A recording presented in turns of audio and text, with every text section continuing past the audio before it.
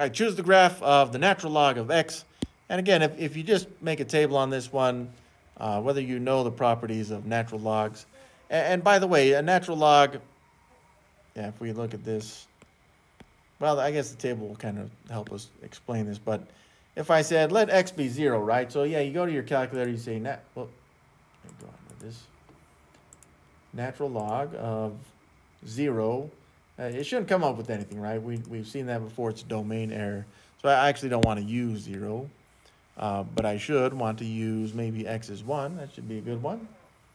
So I say, let's go back to the calculator. Natural log, instead of 0, 1. And that should be 0 right there, okay?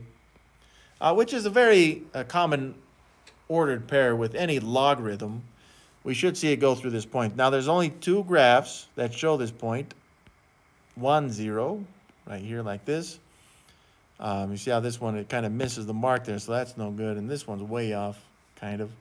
So that one's no good. So I'm looking at these 2 top graphs. So I just got to figure out one other value, and it should tell us which of the 2 graphs it is. So I would say, let's choose x is 2, all right?